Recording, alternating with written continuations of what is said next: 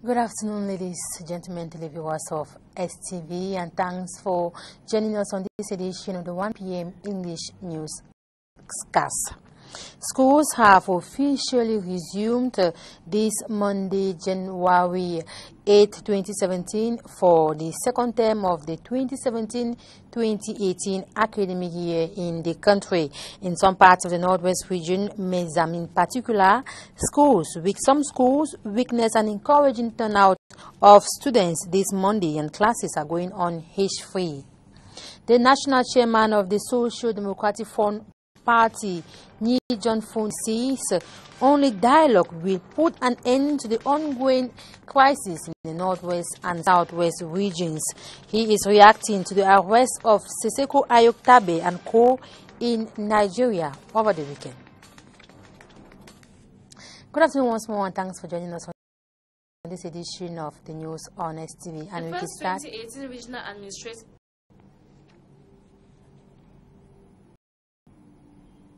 And we can start this newscast in education, and we take you over to the Northwest region, where schools have effectively resumed in some parts of this region, especially in Mezam. And our Northwest correspondent there see some schools have witnessed a massive turnout of students this Monday, January 8. We shall be having images in the course of this newscast and in our subsequent editions of the news at 7 p.m. and 8 p.m. respectively. Back here in Douala, the second term of the 2017-2018 academic year has effectively kicked off with huge turnout recorded in some secondary schools in the city. As early as 7 a.m., students answered present at the school premises at Lycée Technique d'Aqua and Lycée d'Aqua with a call for them to remain focused in their studies. Details with John Posama. The festive celebrations are over, and as early as 7 a.m. this Monday morning, students could be seen on the streets of Douala rushing to their various institutions.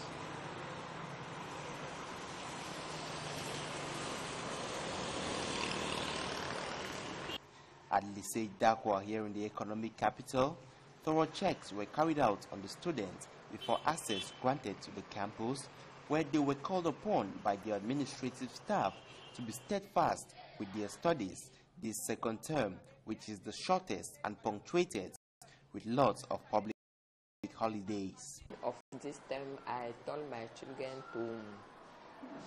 to work more, because this term is very important for, I don't think that the first term is not important, but this term is important because the teacher works very much, and we are preparing the exams.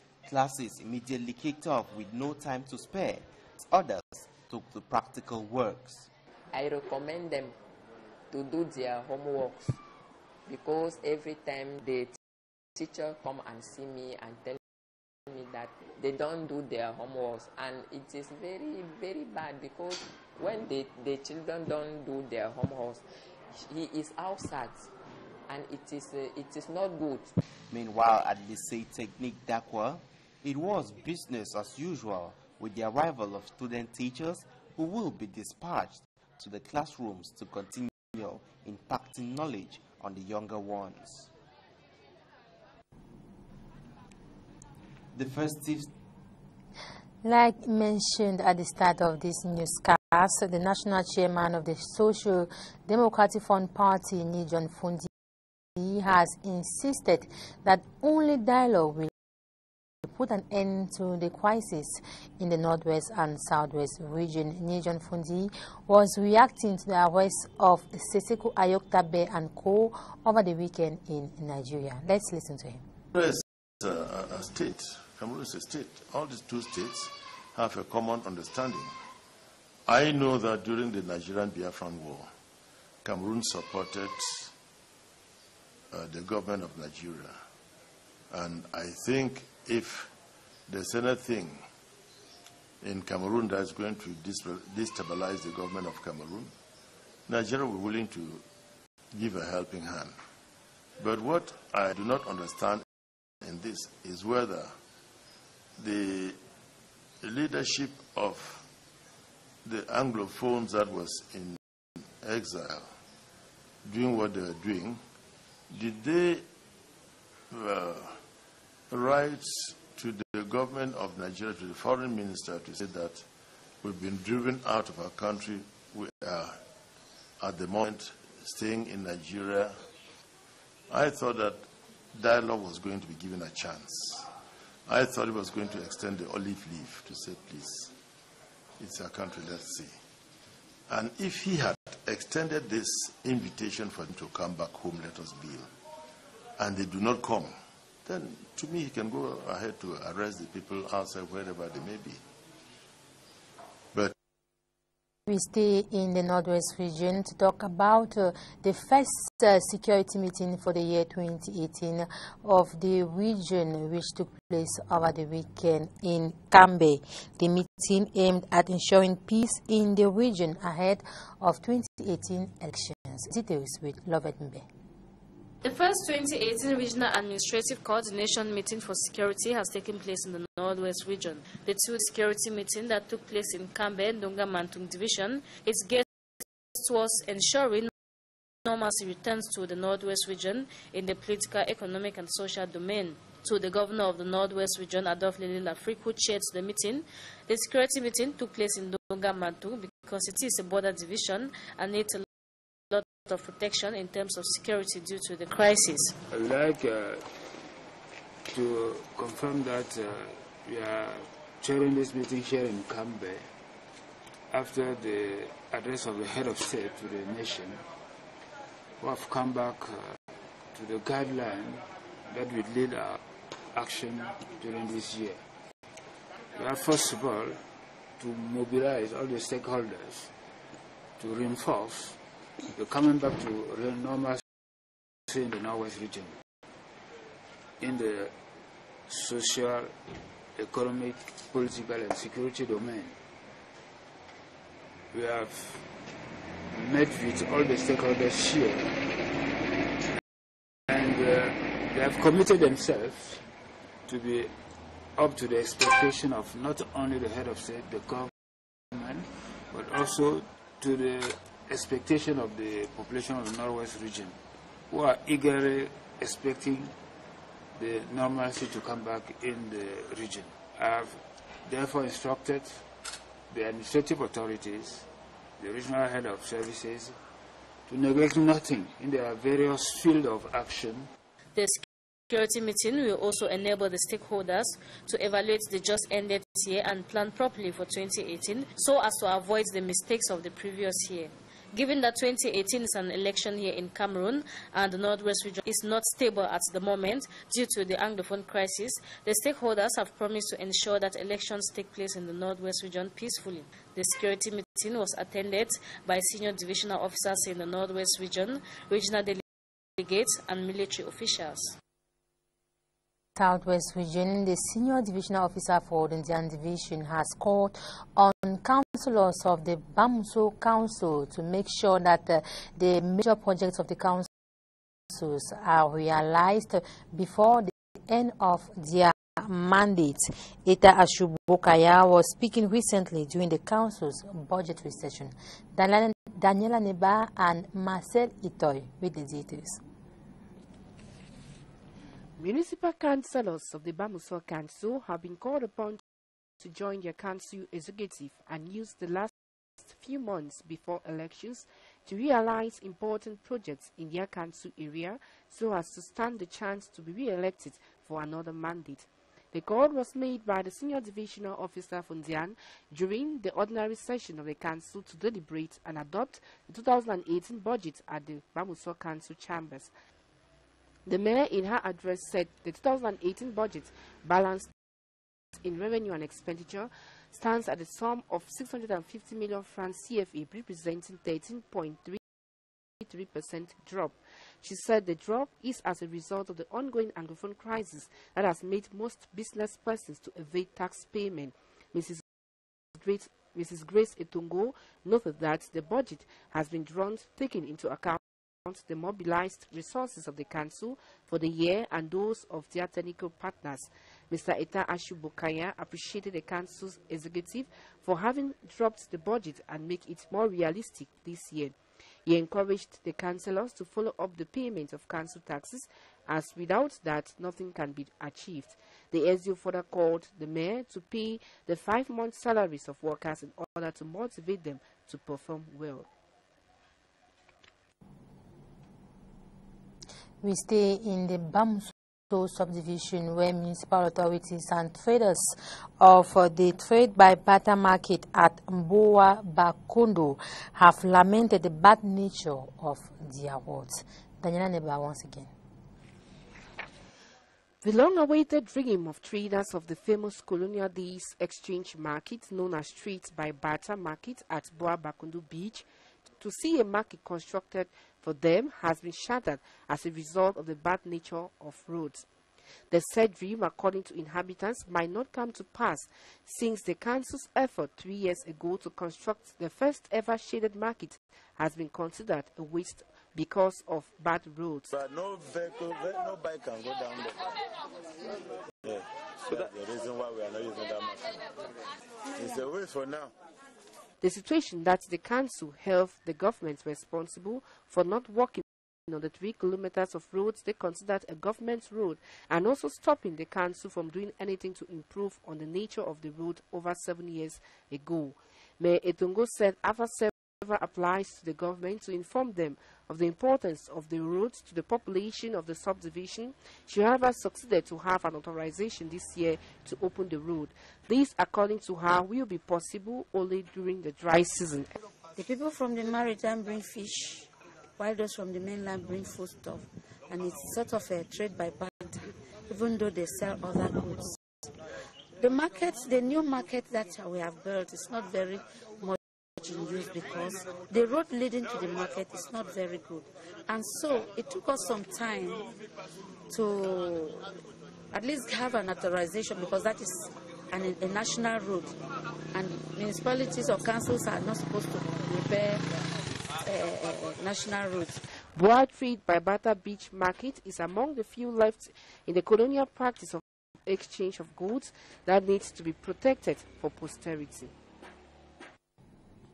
Sport football in this newscast. In view of the 2019 African Cup of Nations in the country, Cameroon is visibly speeding up preparations as far as infrastructures are concerned, with works advancing at the Japoma Stadium and Olembe Stadium.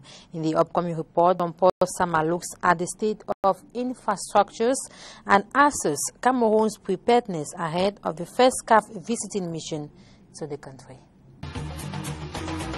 Following the appointment of an audit firm by the Confederation of African Football, the first inspection visit is expected in the country for 21 days, from January 11th to the 23rd, to see the country's preparedness ahead of AFCON 2019, with all the various dispositions which have been put in place by the government of Cameroon, months to the kickoff of Africa's biggest football jamboree. The visiting mission from CAF will have a lot on their hands, as the country can boast of a couple of infrastructures to make the stay of the participating teams a memorable one. First and foremost, Cameroon has 7 airports, 3 of them conform to international norms, with a plus being internal flights within the country. As far as stadiums are concerned, Cameroon has 7 stadia, 2 of them which are under heavy construction at Japoma in Douala by a Turkish firm, expected to be delivered on time. We are going to double the manpower and machinery. Now, for the time being, we are working 24 hours, day and night, and Saturdays and Sundays. We are now making holidays, so we are going to catch the what is lost in the past. What we have did up to this time is most hardest part of the stadium is the piles. We are concentrating on the west side of the stadium. This is the most complicated part. We will finish all the concrete work end of March, and we will start putting the precast elements. Those precast elements now already started manufacturing in Turkey. They will be here at the end of March in April. And Olembe in Yaoundé, where the prefabricated materials for the 60,000 capacity stadium arrived to the country this January, plus a couple of other stadiums and training pitches, which are undergoing renovation works. With so many cities to play host to the continent's finest footballers and fans, the country can boast of the presence of top hotels, and the road networks in most host cities are up to standards, even though some works are currently ongoing to upgrade the road network situation in Cameroon. In the communication domain, Cameroon has 4 mobile communication companies, internet connectivity, as well as leisure sites for the visiting delegations. Cameroon is also required to have at least 20 high-definition cameras for quality transmission and production. Still in sport, Cameroon's participation in different competitions this 2017 can be given a score of 6 on 10. This is thanks to their victory at the 2017 AFCON in Gabon and their triumph at the 2017 Africa Women's Volleyball Championship. But how was their performances in other sports disciplines in 2017? Henry Wana.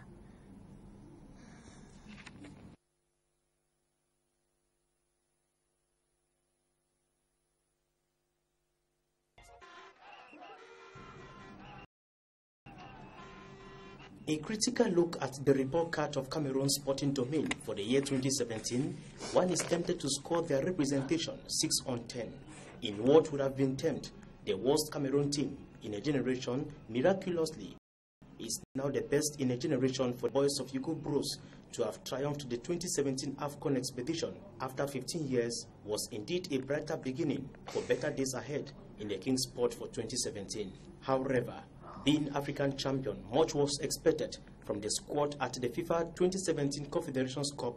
Soccer fans' 2018 FIFA World Cup in Russia was another hard knock the indomitable Lions of Cameroon experienced in 2017, which saw them failed to clinch their participation ticket. The Cameroon national women's volleyball team gave pride to the fatherland in 2017 after beating Kenya 3-0 at the Women's African Volleyball Championship International Robotic Competition in USA. Cameroon came out 43rd with its team of 4 students, which shows a clear testimony that students trained in Cameroon can stand in front of those from developed countries such as France and Canada and compete internationally. Nevertheless, Cameroon's Sesifoot Lions failed to attend the 2017 African Sesifoot Cup of Nations, which held in Cape Verde, due to financial difficulties and neglect from the part of sport authorities who pay very little attention in the discipline. From the World Championship in Athletics stage in London to the 4th Islamic Solidarity Games in Baku, Azerbaijan, the Francophonie Games that took place in Côte d'Ivoire, and the first African Judo Open in Cameroon, Cameroonian athletes represented the country, though very few medals were brought back home. Kamzong Abesolo, captain of SNH Velo Club, emerged overall winner of the 2017 Chantabia Grand Prix Cycling Tour. UMS Dolum, Young Sport Academy, Apeja Zonfu, and Kotosport of Garoua took turns to represent Cameroon at continental levels, but they all left the scene earlier because of their poor result recorded. Hope continued to loom in the horizon that someday, a part of football, Cameroon will stand tall, be it in Africa or the world, for a remarkable performance in other sport disciplines. And it is on that report that we put an end to this edition of the 1 p.m. English newscast on STV. Thanks very much for watching. And of course, stay in the company of our programs as we have more information and entertainment installed. Good afternoon. Thanks for watching.